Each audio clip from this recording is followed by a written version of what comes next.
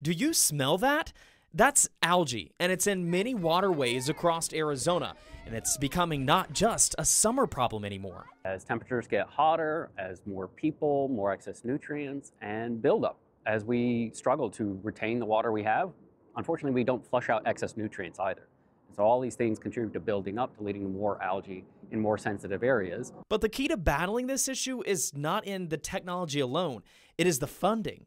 Recent government cutbacks have put us in very much a pause mode. A lot of things that have been working in the background that people didn't even realize was rendering their drinking water and treated wastewater safe. You don't notice those things don't work until it's too late. And we're working very hard to prevent those things from happening.